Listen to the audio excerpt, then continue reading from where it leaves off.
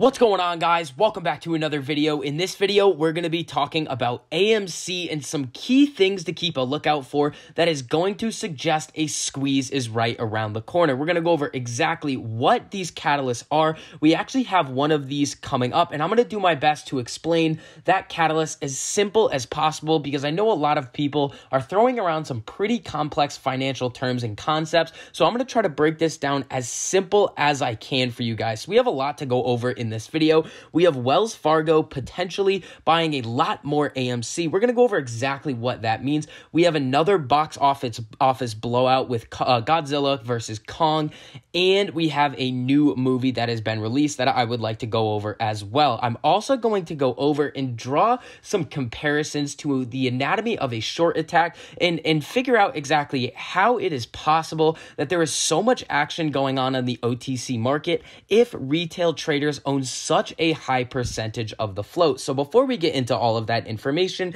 if you guys enjoy the information and analysis that I provide for you in this video, make sure you go down and hit that like button. And if you want to see more videos like this, hit that subscribe button and turn on that notification bell so you're notified every time I post a new video, so you get to stay up to date on all of your favorite stocks, learn about a couple of new ones, and see exactly which options I am trading and which strategies I am using to trade them. And as you guys can tell, the price that I am showing for AMC right now is most likely very different from what you guys are seeing. I record these videos the night before, but the information is not going to change. I'm still going to go over the DTC 005 and how that is going to play out over the next week and how that is going to really hurt hedge funds. But first, let's get into this Wells Fargo situation. So we can see that Wells Fargo and Company MN increases stake in AMC Entertainment Holdings. So at face value, this looks like a very good thing.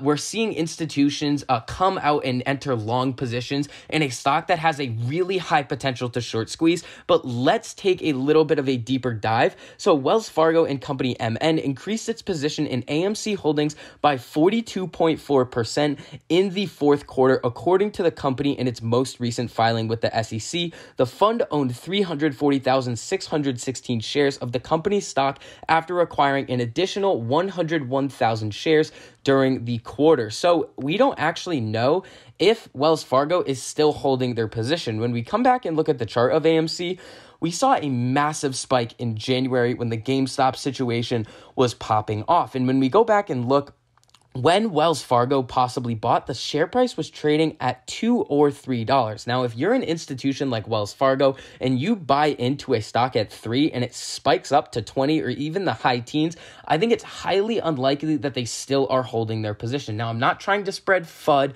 in that this isn't a good thing that we are seeing from AMC that could push the stock higher, but I just want you guys to fully understand that those reports are a lagging indicator, and we don't know what Wells Fargo is doing at the current time. This whole thing about we don't actually know what's going on is a very common theme with this AMC situation. Now, this is also what makes AMC, in my mind, have so much potential, since there is so much manipulation going on behind the scenes, and we don't really know what the true short interest of AMC is at the current time, or what is actually going on with these failed to deliver numbers. There's DTC rulings coming left and right. The hedge funds are using deep in the money calls to hide their short positions. We really don't know what is going on, but with everybody uncovering slightly more important pieces of information every single week, it just points to the fact that there is a massive squeeze coming. Now, when we come over here, we can see that Godzilla versus Kong rises to $358 million worldwide. Mortal Kombat kicks off with $11 million, overseas international box office. So I'm going to bring you guys back to the analogy that I have been talking about with AMC on when we could see or why we could see this short squeeze situation start to pop off. I wanted you guys to think about a giant stick of dynamite with a really long wick coming out of it. Right now, the apes and retail investors have a massive lighter, and they're clicking the lighter every single day by buying and holding these shares of AMC. Now, they're clicking it, it's sparking, but the spark is not lighting and not lighting the wick. Once we see a good enough piece of news come out about this company, or we see these DTC rulings really start to affect these hedge funds, that is when retail is going to be able to light the wick in the fuse, and that is going to set off the dynamite for this situation. We also have the SLR requirement expiring. That happened on March 31st, April 1st. So this is going to take a little bit of time to take effect. But essentially, all of these news articles coming out are saying that the U.S. banks are sufficiently capitalized to withstand the SLR expiration. Now, we've seen these banks and these institutions before lend way too much money to Archegos. So you really don't know if they're sufficiently capitalized unless the Fed actually came in and has done a stress test, which I don't think they have. Now, I want to bring you guys over to something that I think you are going to find very interesting before we get into this DTC situation and how it is going to set off and possibly light the fuse on that metaphorical stick of dynamite that I was talking about earlier. So, Global Links Corporation. So, by the way, this comes from an article called The Anatomy of a Short Attack. It's a really interesting article if you guys would like to read it. It's on Seeking Alpha. All you have to do is type into Google The Anatomy of a Short Attack and it pops right up. But one of the most important pieces is right here. So, Global Links Corporation is an example of how wholesale counterfeiting of shares will decimate a company's stock price. Global Links is a company that provides computer services to the real estate industry. By early 2005, their stock price had dropped to a fraction of a cent. At that point, an investor, Robert Simpson, purchased 100% plus of Global Links' 1.1 million issued and outstanding shares. He immediately took delivery of his shares and filed the appropriate forms with the SEC, disclosing he owned all of the company's stock. His total investment, $5,205. The share price was 0.00434 the day after he acquired all of the company's shares. So keep in mind, he owns everything. He can see it in his accounts. He owns everything. The volume on the over-the-counter market was $37 million. And when you think to yourself, how is it possible that there's any volume on the market if one individual owns this many shares? And that's where the synthetic shares part comes in. All of these different hedge funds are trying to maneuver their positions all the way around. And we can see the blatant manipulation right here in this story. The following day saw 22 million shares change hands, all without Simpson trading a single share. It is possible that the SEC had been conducting a secret investigation, but if that would be difficult without the company's involvement, it is more likely the SEC has not done anything about this fraud.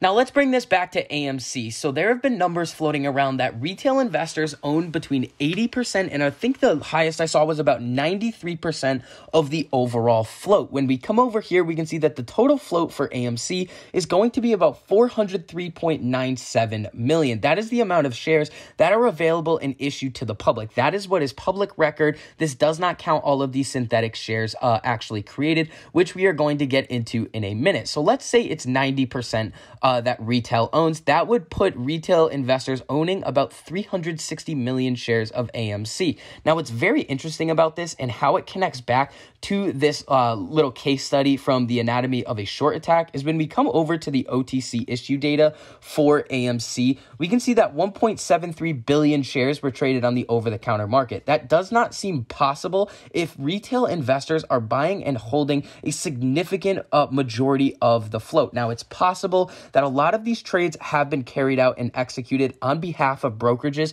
such as Robinhood or Webull, but even if that was half of this number, that would still put us at about 800 million shares, a little bit over 850 million shares of AMC that have been traded on the over-the-counter markets. That screams manipulation. And we come over to the dark pool. So these are the numbers that, these right here are the numbers that don't account for the dark pool. These are the dark pool right here. And we can see that 13.2 million shares were traded in the dark pools. Now, dark pools are even less transparent than this other OTC data, so we don't even know if this data is accurate. The reason why I am not showing you guys the short interest data on AMC, even though Ortax is supposedly the most up-to-date and accurate representation of the short interest of AMC at the current time, is the fact that we really don't know what the short interest is. We've seen the way that these hedge funds and institutions are actually required to report their short interest, and it's self-reported, and it's actually in these institutions' best interest to come out and lie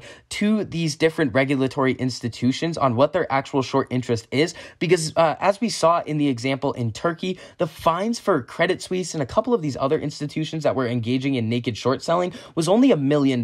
So they are probably budgeting into their yearly budget the amount of fines that they are going to be able to receive from actually engaging in these illegal activities. Now, let's get into this DTC 005 situation.